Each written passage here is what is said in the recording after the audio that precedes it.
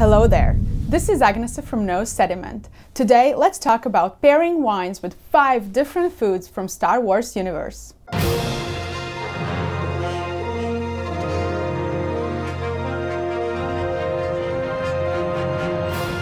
Welcome to this May the 4th Star Wars special from our channel. Star Wars movies are filled with exciting small details, and alien culinary is definitely one of them. Although the food we see there might seem very exotic, it is actually inspired by our Earth food. Therefore, I don't see any reason why we cannot find a matching wine to accompany these dishes. So let's talk about 5 foods from galaxy far, far away and which wines to enjoy them with.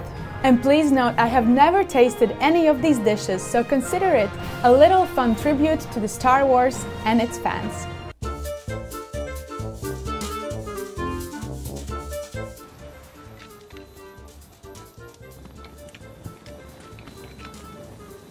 One thing for sure, porgs are wild bird-like cute creatures. Wikipedia notes that they are actually carnivores and dive underwater to catch small fish, and they also feed on crustaceans. They must have some underskin body fat to keep them warm during those dives. However, provided their active lifestyle, their meat should be quite lean and reddish in color. Grilling porg on open fire as Chewie does it would aid into caramelization of their fats, and it also might show some burnt flavors. Therefore, I would not go for wine with aggressive tannins and high alcohol, but rather look for one that provides red, fresh fruit flavors and lively acidity. I would also prefer wine with less new oak influence.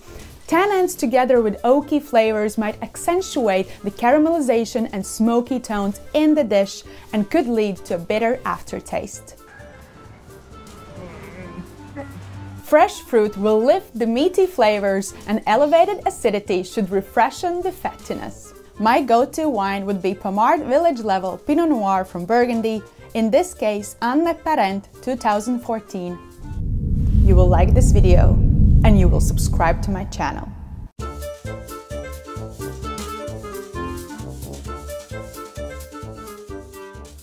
We don't really see what Yoda is cooking there. For all we know, and judging by Luke's reaction, it might be something nasty. But if we do think logically, Dagobah is a swampy and green planet with plenty of water resources. That means that Yoda had access to plenty of roots, barks and greens, making this stew quite flavorsome and maybe even spicy. I'm not sure about large animals, but given the fact that Yoda's hut is surrounded by swamp, I would guess that as a protein, Yoda used small sluggish-like animals that are easy to catch. Yum. Yes, but now you must eat. Come, good food, come. Good thing it seems it has been cooking on that low fire for a while, allowing all the flavors to marry. I would go for fruit-driven red wine with enough flavor not to be overpowered by that reduced and intense stew, but not too high in alcohol. If Yoda's stew is in fact spicy, high alcohol might accentuate that burning flavor, overpowering both wine and stew itself. One of the most underrated wines that would accompany this food perfectly is Beaujolais Cru Fleury from producer Lafarge Vial. Very tempting your suggestion is, but consume alcohol carefully, a Jedi must.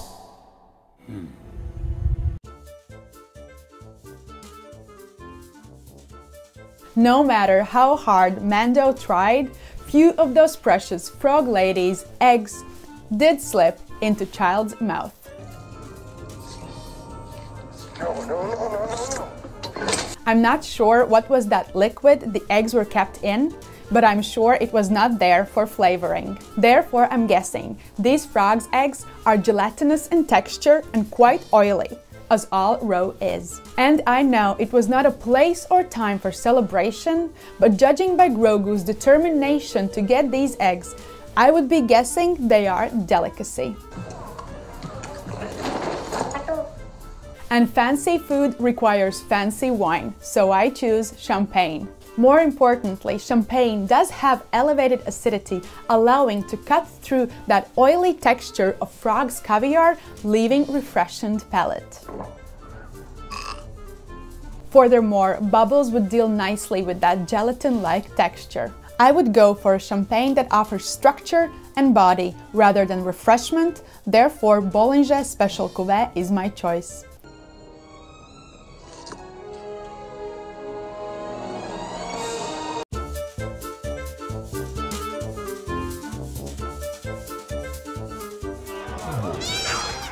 This is actually normal. We, and by we I mean French, eat frogs. But in our case it is cooked frog legs, often seasoned and coated in flour and sautéed in butter. This poor fella, however, is devoured fresh with no seasoning whatsoever.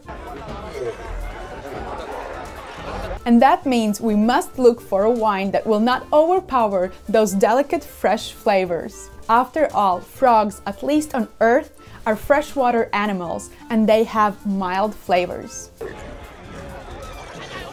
I would look for fresh, slightly aromatic, unoaked white wine such as lighter style Austrian Gruner Veltliner. My choice would be Weinhofmeisterei Matthias Hirzberger Gruner Veltliner Federspiel from 2019 vintage. I do think Gruner Veltliner is quite versatile as a grape, so I'm kinda playing safe here. But I also know it will not overpower the delicate flavors of the dish, yet will have enough structure and body to deal with the raw texture of the frog's meat.